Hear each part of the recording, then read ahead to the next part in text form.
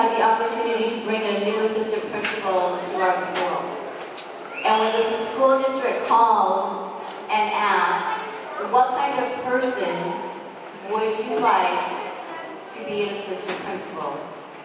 And I started listing all the qualities that I would want to trust my children with. Someone who was caring, fair, consistent,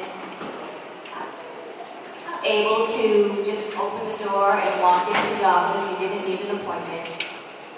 And as I'm listing all of the qualities to human resources, there's one person that came to mind that I've known since he was a student teacher.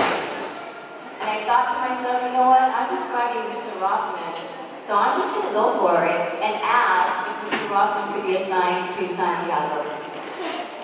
And I took a deep breath when they said, yes, he seems like the perfect fit.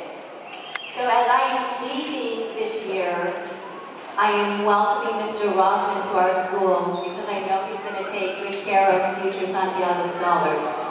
And I'm glad that all of you were able to work with him this year.